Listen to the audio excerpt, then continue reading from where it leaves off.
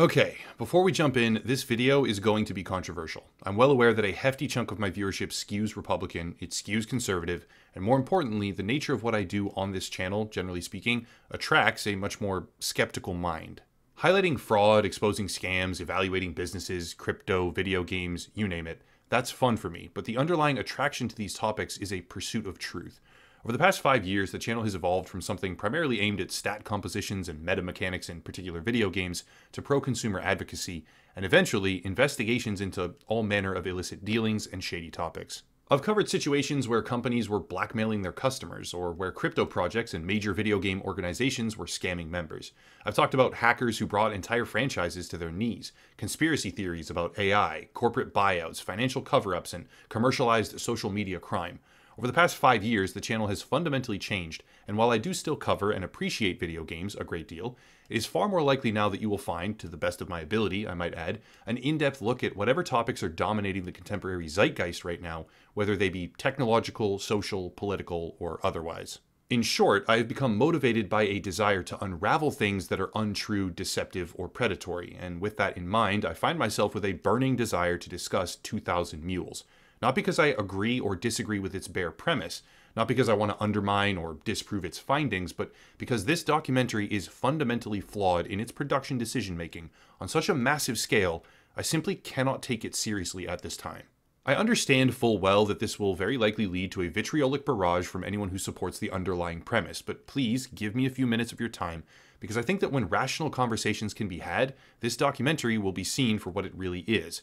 A profit-driven, partisan effort to earn as much money as possible that manages to spin a very compelling narrative with zero actual evidence.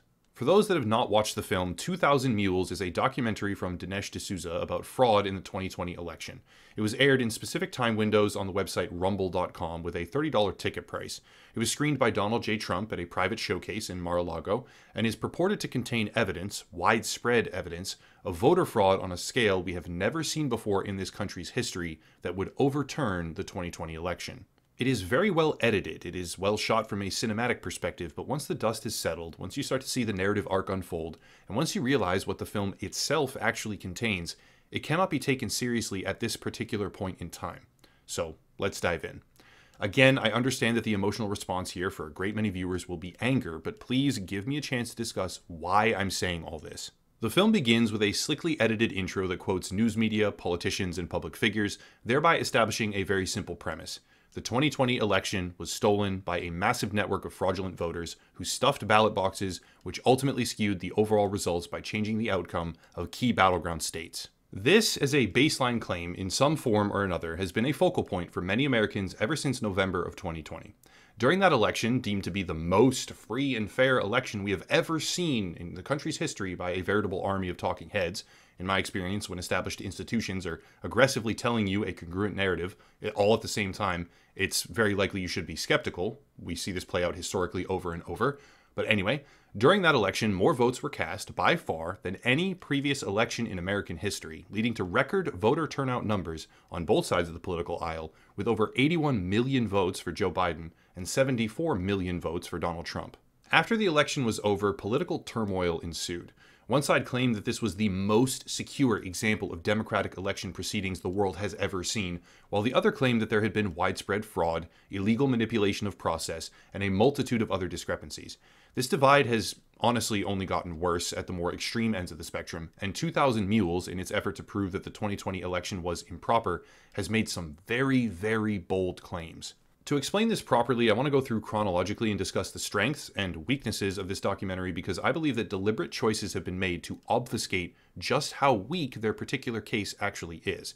To be clear, the methods they are employing are actually excellent, and I would be strongly in favor of further investigation with the same data and system, but the documentary as it stands today is unbelievably bad at showcasing real evidence, while hiding behind a smokescreen of incredibly serious allegations. After the intro is over and the cinematography takes a back seat, we meet the parties involved. This is where the film actually does do a very good job at painting a compelling picture, and the first 40 or so minutes is honestly very strong. In those 40 minutes, we meet the architects behind an organization called True the Vote, and True the Vote is an anti-election fraud initiative founded in 2009. This by itself avoids some of the immediate potential criticism because it is not a group that emerged as a direct response to the 2020 election in particular, and has actually been closely involved with election security topics for over 10 years. Now, I think I'm going to avoid a history lesson here on who they are and where they came from. What organization they morphed out of is what I mean, and where their funding primarily originates, but that origin story is probably going to be used to discredit them at some point in time in the future because it's rather skewed. However, most people watching aren't really thinking about that and simply won't care, so I'll just move on.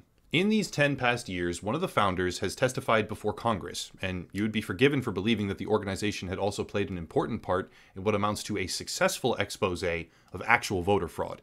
This is where the film on a surface level gains the most strength because the insinuation is that True the Vote had something or anything to do with a Republican representative who was ousted a year after his election for absentee voter fraud. The story is rather complicated, but Representative Mark Harris's campaign had run an illegal voter fraud operation in the 9th Congressional District of North Carolina that eventually fell apart as a result of testimony from family members, I believe, and True the Vote had nothing to do with this, but clever context framing and the willingness of this documentary crew to use examples on their own side of the aisle builds a sense of impartiality.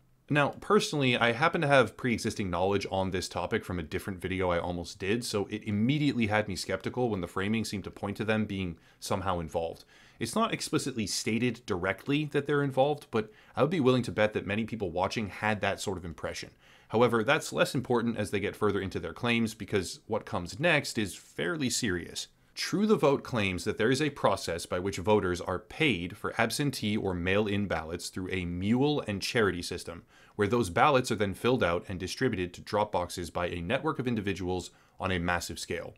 The way that they have determined this is geolocation tracking data from individual cell phones, and to bolster the credibility of that technology, they cite a police case where it is used to catch violent criminals. It is claimed directly that True the Vote purchased cell phone geo-tracking data in the area of an incident where a young girl was killed, tragically, evaluated that data, and then turned it over to the FBI, resulting in more arrests and greater closure to that case, which, if true, is amazing and commendable.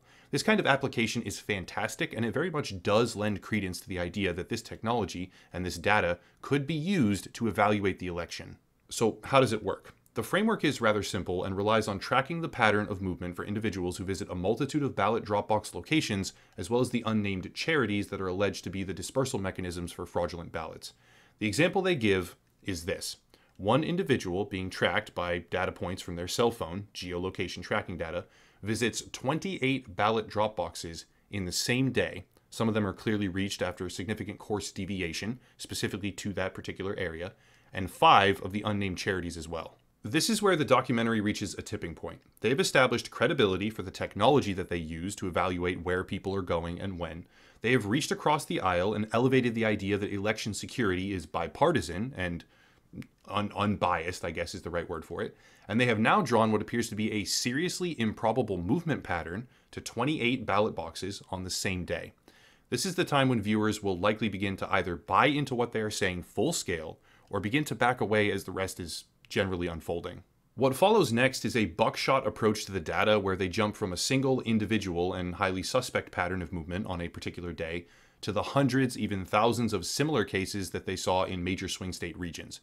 I'll spare everyone the details of how many they allege and in what particular locations, but a spattering of important counties are claimed as having a great many similar patterns where individuals are visiting 20, 30, even 50 ballot drop boxes on the same day or the same night. Now, by itself, in my opinion, this is worth digging into, but they go further.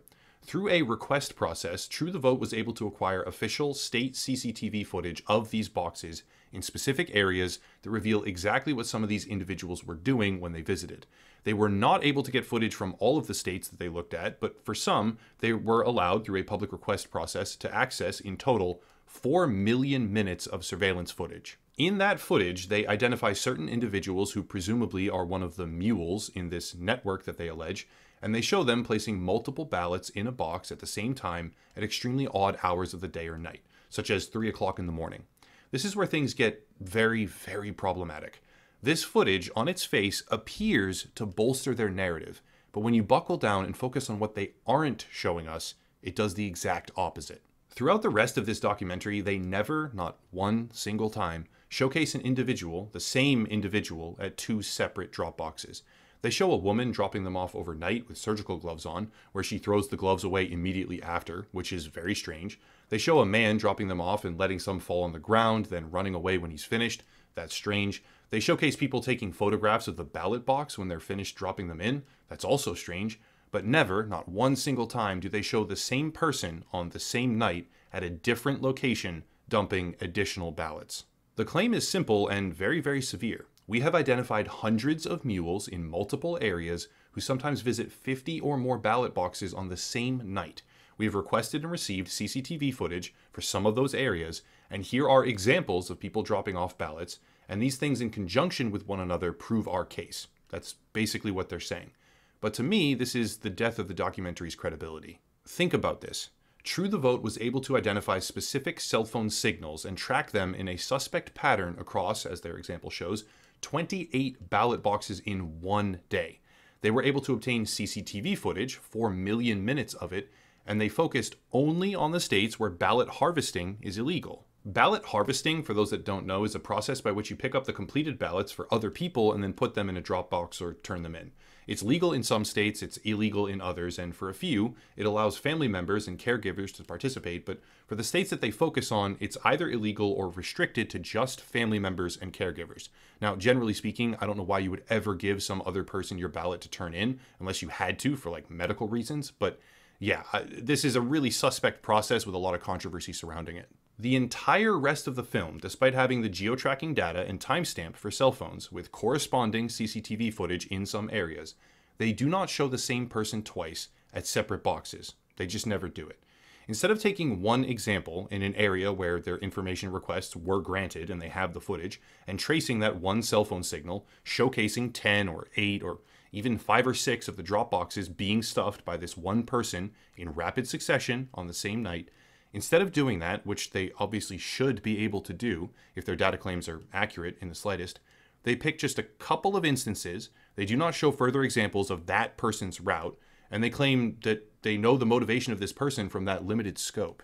I'll go even further. Ballot harvesting is not a legal practice in some of these states, or at the very least, it is restricted to family members and caregivers. They acknowledge near the end of the documentary that the woman with surgical gloves on is in Georgia, and if this woman corresponds to one of their cell phone data signals and they've been able to obtain all of the footage in Georgia because they were granted their request, they can see her entire pattern of behavior that night, presumably. Why would they choose not to show her at all going anywhere else and stuffing different boxes? If they showed her at even just 1 or 2 additional ballot boxes unloading 5 or 10 more ballots, they would be able to make an incredibly strong case of individual voter fraud immediately against this person, with the data to advance their case on top of it should they so choose, but they don't do it. Why are they choosing to not show us any of the actual evidence? Why have they chosen not to take even one example of a person who visited 50 ballot boxes on the same day while alleging that those visits were to stuff ballots, and even show a few instances of that happening, the same person doing it multiple times, with their surveillance footage that they allegedly have? Why in the world did they not do this even one time? If they have the data that they say, they were capable of showing hundreds of people doing this, but chose not to do so and merely put a few examples from different people with very serious claims layered on top of it. If they have indeed identified specific voters making 50 trips to 20 separate ballot boxes, with video surveillance of them stuffing even a handful of those boxes in the process, they did not show it to us. They used those words, but they did not show this evidence in the actual movie. And it may seem like they did, because they punctuated the claims with individual instances of a person dropping multiple ballots in a box at strange times or with strange behavior, but their video evidence, whether by choice or lack of ability, simply did not show what they claim on a broader, more consistent scale. Now, when it comes to the underlying potential for this to be true, it's very much there, in my opinion. The entire premise is that mail-in ballots were being sent to everyone on the voter roll in certain states, and according to Pew Research in 2012 at least, I believe, approximately 24 million voters were either no longer valid or significantly inaccurate on those rolls. More than 1.8 million individuals who appeared on voter rolls were deceased, and almost 3 million were registered on voter rolls in more than one state. If you were to take these lists, hypothetically, and mail ballots to every single person on them, that would be millions upon millions of ballots in circulation that presumably should not be there.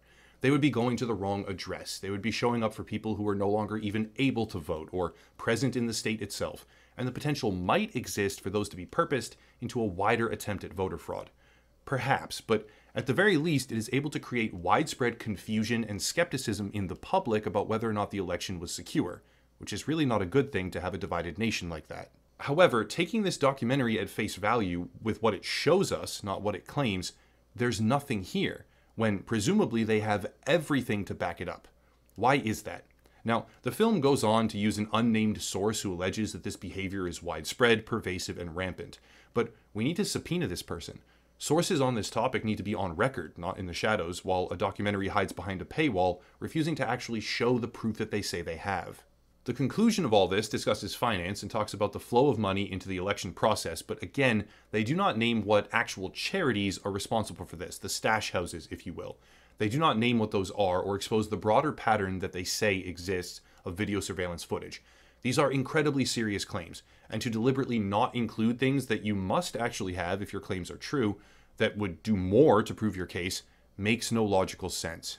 Major networks, including many that are conservative owned and run, are refusing to acknowledge this documentary, and at this specific point in time, I completely understand why. Now, that's not to say that the fact-checking on this is any better, because in reality it's almost comically bad, but I understand why there are a lot of people avoiding this film. Now, you can't necessarily fact-check these things without actual testimony and a great deal of work, but what we see if trying to research more information from opposing viewpoints, which is due diligence, we of course should be doing that if we're evaluating a film like this, are dozens of examples where individual outlets just copy-pasted the short little true-false section from the Associated Press and moved on. Seriously, almost every single website you read that says they are debunking or fact-checking 2000 Mules has directly copied and pasted the AP article by Ali Swenson. To a certain degree, this is normal. The AP sells rights to things like this to news syndicates, which are different than news agencies. That's an important distinction, but it really doesn't help the counter case when all you can find is a short, rather ineloquent denial of legitimacy, and those same words are replicated everywhere on all the different websites. Now, in the interest of due diligence, I tracked down the writer of this AP column, found her social media, and looked at everything she's done or posted for the past 10 years. Not quite everything, I suppose, as much as I possibly could, though. This writer, according to everything I can find, is rather boring and fairly reputable. She does not tweet insane partisan things. She routinely emphasizes personal accountability for information that you take in, even giving tips on how to reverse image search and parse through misinformation that you see about Ukraine. She debunks things that one would reasonably consider to be all across the political spectrum, and is not, in my opinion, politically motivated. The fact check and counter information right now against this documentary is bare bones and very unconvincing. It's replicated everywhere, and honestly it's kind of useless, but it's not a deceitful attempt at undermining the film, at least not yet. However, the film itself, despite opening strong and building an extremely compelling case early on, has decided not to show us any of the most compelling evidence patterns that they supposedly have. As a final note here, True the Vote is making dramatic claims about pulling the ripcord and releasing all the data, which is an excellent idea. They should do this, they should make it widely available, and people should be able to sort through all of it themselves. I myself would love to be on board and look at this footage to find evidence if it exists, but taking the film for what it is today, here and now, it is not 2000 Mules, it is 2000 allegations with no actual proof. Enormous claims with no consistent evidence of any pattern, and it is also, above all else, extremely profitable. I cannot, in good conscience, look at this film as anything other than a well-made attempt at cashing in on a long-standing trend of skepticism by a particular group of Americans. If they release all of the data, I myself will be one of the people digging, I assure you, but this film did not have the proof it needed to stand up to logical scrutiny here. Despite having an excellent premise and very interesting tactics to try and analyze the election, right? I love the way that they got the data, how they tried to apply it. I think all of that is commendable and excellent. But overall, I'm extremely disappointed and hope that they actually do release the data because they did not show what they needed to back up those claims. Anyway, that's it. I know this one is highly political. I know that some people will probably be very upset, but I felt like it needs to be said. With legacy media pretending it just doesn't exist, and that's true, almost all major media outlets are probably barring any mention of it from their network. You're not going to hear about it from major networks. And those most supportive, wholeheartedly believing every word that is contained, we are rapidly losing sight of the logical, reasonable middle ground that we so desperately need to stay sane in this world. This was my attempt at landing on that target. If you want to support, please consider Locals or Patreon, a monthly fee to make the content possible. Also Odyssey, a YouTube platform alternative. And if you want to watch 2000 Mules for free, just go to Odyssey, type the name, and you have tons of options. Super easy. There's another creator to check out, merchandise, social media, etc., etc. But I'll cut it there and stop rambling. As always, thank you all for watching, and have a nice night.